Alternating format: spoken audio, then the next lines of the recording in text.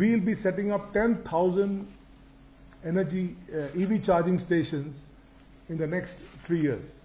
3 years in the sense 2,000 will come right from the October to next October. We put up 2,000 and then 8,000 in the next 2 years. So this is a major step that we want to announce today. And as we go down, my colleague Mr. Makkad, who is in charge of the retail transformation, he will actually give you the roadmap, how we intend to do it and where do we intend to have these 10,000 electric vehicle charging stations. So that will come subsequently. But before that, I just want to tell you the other green initiatives that Indian Oil has already taken. See, fossil fuels will continue to play a dominant role. That is without a doubt. But we need to give that extra fillip to the ambitions of the Prime Minister and the commitment the country has made.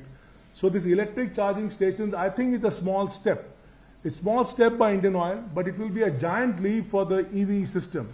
The entire EV system, EV ecosystem, I should say, will get totally enhanced because that will give confidence to the manufacturers to manufacture the vehicles of the electric charging system, mechanism, and it will also give that range anxiety which is always there in the customers.